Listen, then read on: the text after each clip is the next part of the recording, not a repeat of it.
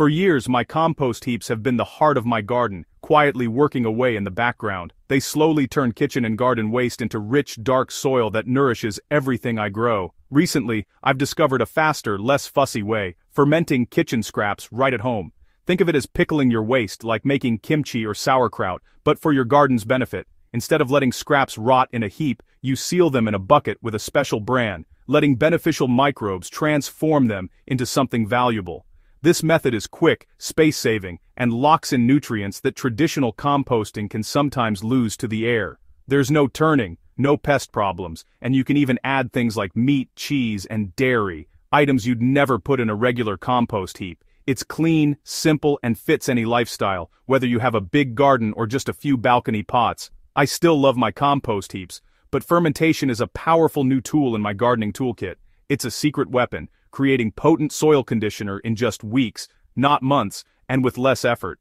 By shifting from slow decay to rapid preservation, you deliver more goodness straight to your plant's roots, right where it's needed most. The results are healthier soil, stronger plants, and a more efficient way to recycle every bit of your kitchen waste. Let's take a closer look at how this process works, and how you can start today.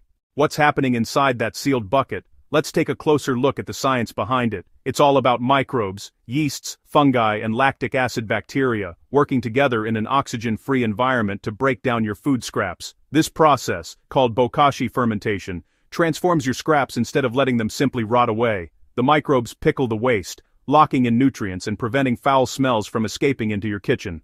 Unlike traditional composting, almost no nutrients are lost. Everything stays right there in the bucket. When you add the fermented material to your garden, you're giving your soil a concentrated, nutrient-rich boost. Plus, you get a bonus: bokashi tea, a powerful liquid fertilizer you can drain off and use on your plants. Just dilute it with water, and you've got a free, microbe-rich plant food for your garden beds or pots. Fermentation is quick, clean, and delivers even more nutrition to your garden than you might expect. It's a smarter, more efficient way to recycle kitchen waste at home. Next, let's see what happens underground, where the real magic begins. When you bury fermented scraps, the real magic begins. The material is pre-digested and packed with beneficial microbes, so soil life, worms, fungi, bacteria, goes into overdrive. It breaks down fast, feeding your plants and building a healthier soil ecosystem. The influx of good microbes helps suppress disease and creates a resilient environment for roots. Earthworms aerate the soil, improving structure and water management. Over time, you're not just feeding plants, you're building richer, more fertile soil for years to come. Fermentation is like giving your soil a meal plus a probiotic.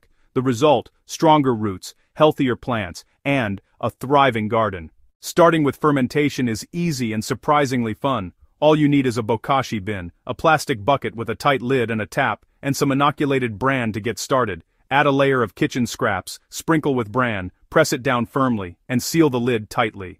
Repeat this process daily until the bucket is completely full. There's no bad smell, just a mild, pickled aroma that's actually pleasant. Drain the liquid fertilizer, known as bokashi tea, every few days. Once full, seal the bucket and let it sit for 2 more weeks. That's it. No turning, no mess, and no hassle. After 2 weeks, your scraps are pickled and ready for the garden bed. Fermentation is a simple cycle: fill, seal, and wait for results.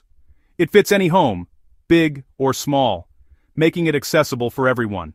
Now, let's bring that goodness and nutrition to your soil. After 2 weeks, your fermented scraps are ready for the garden. Dig a trench 20-30 centimeter deep, empty the bucket, mix with soil, and cover. Let the patch rest for 2 weeks before planting. This neutralizes acidity and lets microbes finish the job. No garden beds. Use a soil factory. A big container with soil and scraps mixed together. Even in pots, bury a small amount deep, cover with compost, and plant on top. Always keep fresh fermented matter away from roots for the first couple of weeks. This simple step ensures your plants get all the benefits safely. Fermentation transforms kitchen waste into vibrant, productive soil fast.